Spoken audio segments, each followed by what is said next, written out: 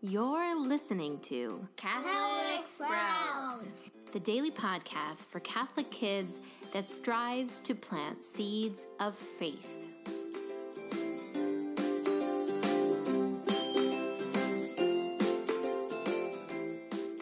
Hey there, Sprouts. Today is Thursday, May 23rd, 2019. This week on the Catholic Sprouts podcast, we are doing a tribute to all you new First Communicants by talking about some incredible Eucharistic miracles. We've already talked about how believing that Jesus is truly present in the Eucharist is a little bit hard because we don't have proof. It still looks and feels and tastes like bread and wine. But that very often Jesus has loved us enough to give us a little bit of proof through Eucharistic miracles. On the first miracle, Jesus made it so that a host bled and actually had tissue. And this tissue was tested and found to be from the heart, and the blood remains new even 1,300 years later.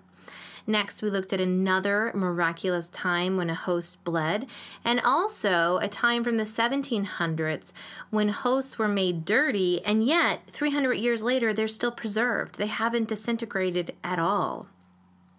Today, we are going to look at a whole bunch of examples of times when there have been Eucharistic miracles in the last 20 years.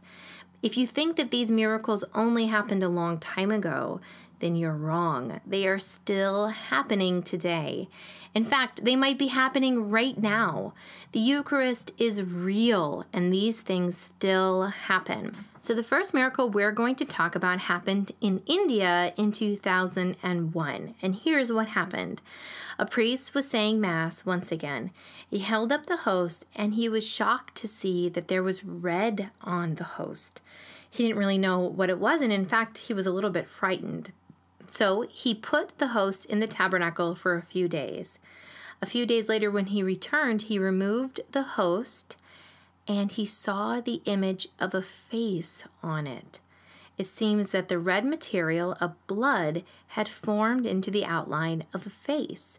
Now, I know that might sound a little bit crazy, but if you or your parent or your teacher would like to go online and Google research the Eucharistic miracle in India in 2001, you can see an image of it. And this is something, once again, that is on display. If you travel to this parish, you can see the host. You can see the image of the man's face, which many people believe is the image of Jesus's face. So that's just one example. Now, also, many things have happened around the world. In the 1990s, there was a parish that had many episodes of hosts bleeding, and this happened in Argentina in the 1990s. These things were researched. They had scientists test the blood. Once again, the blood seemed to be coming from the heart. It was blood from the heart and new blood. And you know who was the bishop that commissioned this research to check into these miracles? Well, he went on to be our very own Pope Francis. Now, miracles have also occurred in Mexico. In 2006, they had an episode where a host bled. And once again, it was tested. It was not the blood of the priest. It was some other blood, the blood of Jesus. And this host is once again on display for you to see in that parish. This also happened in Venezuela in 1991. And it also happened in Poland in 2008. Now, these are just the things that I could quickly find evidence of. I'm sure they have happened around the world in many other places.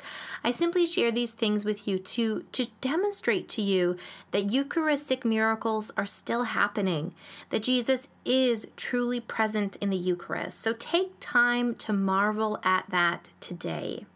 And once again, Sprouts, I challenge you to investigate your own devotion and belief in the Eucharist. If you struggle at all, please talk to an adult and take this to prayer. Once again, join me in the prayer. Jesus, I believe. Increase my faith. That's it for Catholic Sprouts today. We'll be back tomorrow, but until then, continue to grow in your faith and truly sprout into the beautiful creation that God intended you to be.